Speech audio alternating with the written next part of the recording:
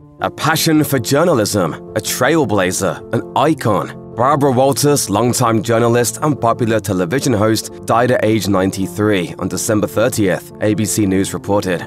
Walters leaves behind a daughter, Jacqueline Dena Guber, who she shared with her second husband, Lee Guber. Walter was married 3 other times, once to Robert Henry Katz, twice to Merv Adelson. She was not married at the time of her death, as her representative Cindy Berger confirmed to People. Barbara Walters passed away peacefully in her home, surrounded by loved ones.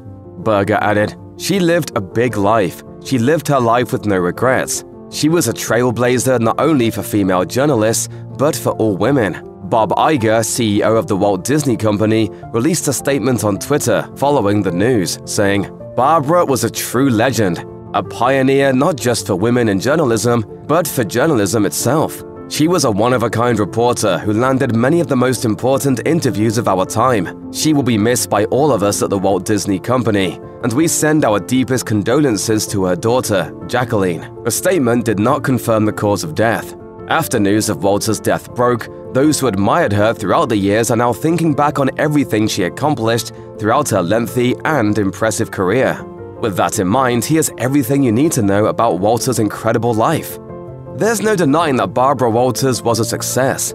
Following an incredible 25 years on 2020 as the show's co-host and chief correspondent, Walters generated notoriety for her Barbara Walters specials and her work on The View, a show that she helped create and co-hosted from its premiere in 1997 until her last episode aired in 2014. Walters said of the show's longevity, "We treated women with intelligence. For Walters' work, she earned a stunning amount of money and took home top industry accolades. Along with being inducted into the Academy of Television Arts and Sciences Hall of Fame, according to ABC News, she was also given a Lifetime Achievement Award by the International Women's Media Foundation and a Daytime Emmy Award. You'll also find her star on the Hollywood Walk of Fame and a wax figure of her at Madame Tussauds." The journalist who interviewed high-profile names such as Fidel Castro and Barbra Streisand, to name a few, told Oprah Winfrey of her success, "You've got to have a reason to get up in the morning. That doesn't mean you have to have a career, but you must have something you really care about." In 2014, when Walters discussed her retirement, she admitted that she wasn't experiencing the kind of emotions that fans might have expected. She shared with Variety, "I should really be depressed, but I'm not. So maybe there's something wrong with me." That's surely in part because she was leaving behind a legacy. With countless accolades to her name, Barbara Walters likely experienced no greater career triumph than serving as a trailblazer for other women in the journalism field.